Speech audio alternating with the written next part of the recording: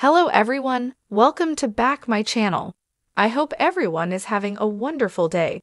Before starting the video, please go ahead and hit the subscribe button. May receive a commission on orders placed through its retail links, and the retailer may receive certain auditable data for accounting purposes.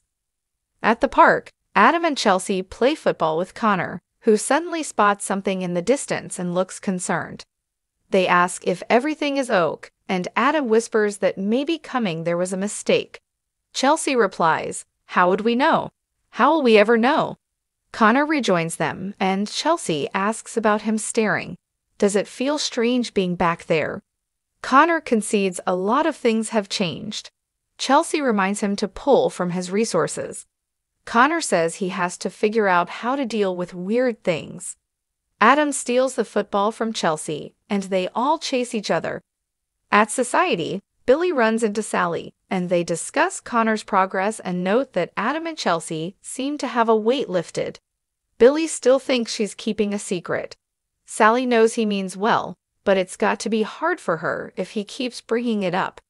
Billy says he's made a decision, and it's one he should probably fill her in on. He sits and says he's decided to back off on questioning what happened between Adam and Chelsea. He knows she'll share whatever's going on with him in time. Sally's impressed and wants to believe him, but his suspicions started to get in her head.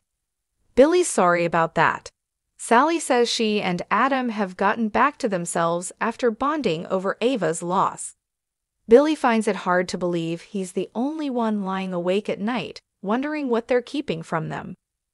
At Crimson Lights, Daniel offers to buy Nick a coffee and then asks if he's seen Sharon lately. Nick says he's seen her more with Faith home. Daniel admits she's been on his mind. He went over the other day to pitch a video game in Cassie's memory. They had an exchange that left him feeling bad, and he thought the game could ease some of the tension, but she's not returning his calls. Nick asks if he thought there was a chance that could set her off. Why even go there? Daniel explains he was trying to forge a connection that might allow Sharon to associate him with something positive instead of something painful. Nick admits he's been worried about Sharon lately too. Daniel confesses that had a conversation with Lucy about it. It was hard discussing the tragedy. Nick thinks Sharon is weighed down by the past right now. He appreciates Daniel's video game idea, but it's probably best for now if he keeps his distance from Sharon. Daniel agrees to stay away from Sharon if that's what Nick thinks is best. Nick appreciates it.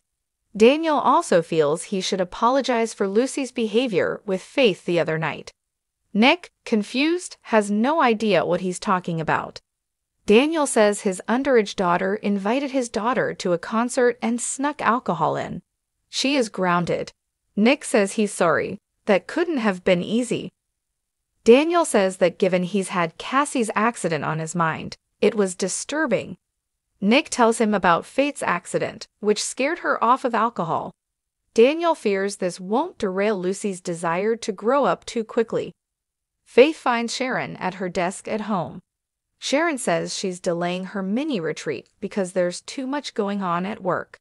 Faith thought Maria was taking over. Sharon says she won't have to put it off forever. Cameron appears on the couch and congratulates her for lying so well to Faith. They both know the truth. She can't leave Genoa City because all the answers she is looking for are right there. Faith asks, "Where did you go? I'm worried about you." Sharon claims that she just remembered an email she has to send. "Don't you have plans with friends today?" Faith urges her mother to trust Maria and go on her retreat. Maria enters as Sharon snaps that she told her she would go as soon as she takes care of work. Maria asks, "Don't you think I can handle running things by myself?" Cameron, in the corner, snarks, "Can't wait to hear you talk your way out of this one." Sharon tells Maria she trusts her, but makes excuses about things she has to attend to at work. Maria tells her she took care of those things last week. Faith wants to know what's really going on. Is she afraid to leave Esther in charge at Crimson Lights? Maria wonders if she's worried about traveling alone. Faith offers to go with her. Sharon leaps up, knocking her laptop to the floor, and hollers at them for treating her like she's about to break. Cameron tells Sharon she needs to rein it in. The idea is to make them worry less about her, not more. If she keeps flying off the handle, they'll never back off. Sharon changes her tune and apologizes for snapping at them. Going back on her meds has been a roller coaster. They insist she should get away. Sharon promises to rebook her travel plans this afternoon.